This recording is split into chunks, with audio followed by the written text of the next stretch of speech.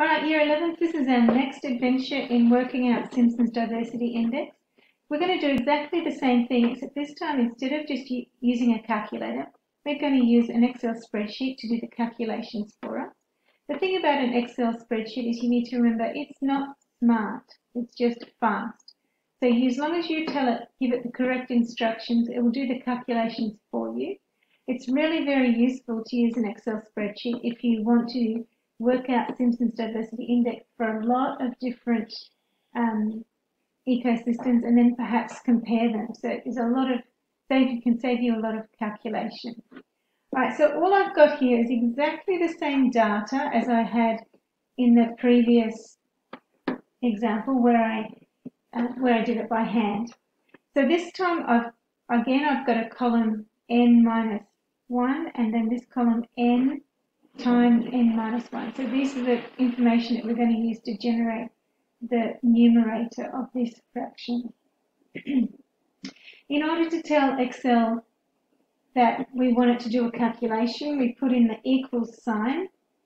And what I want it to do is I want to take this number and then subtract 1. Okay, so it's taken the number in the first box and then it's subtracted 1 from it.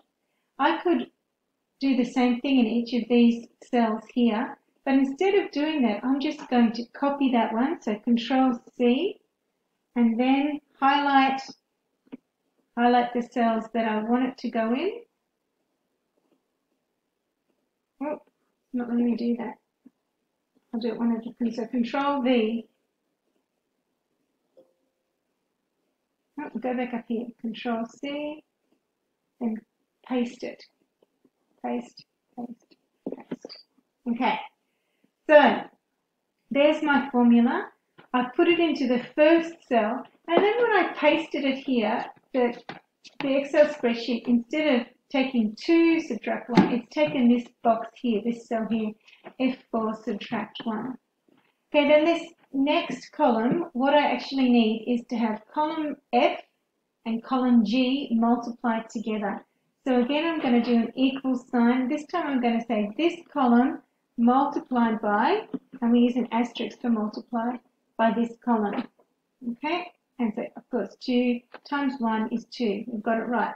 I'll copy it with Control C and then paste it down. What do you know? It's giving us all the correct answers. So this is what we did when we were calculating it by hand. The next thing, so we've got the numerator ready to go. Not quite there yet, but we're nearly there. We now need to calculate the denominator, and so we need this number here, capital N. Capital N is the total number of organisms of all species.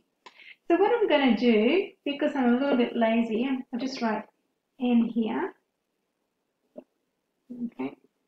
So I'm going to tell the spreadsheet to calculate it for me, and so I'm going to say, oops, I forgot the word sum. So I'm going to equal sum bracket that number to that number. Okay, and it tells me, isn't that awesome? It can add that up for me. So it tells me, I'll go back to that formula again. I've written equals sum bracket, and then I just highlighted the cells that I wanted it to add, close bracket, and it's given me the number 15. Okay, the next thing I need is n take 1. So again, this is pretty easy. I'm going to do an equal sign, and I'm going to say this number here, subtract 1, and then the last one is going to be a multiplication.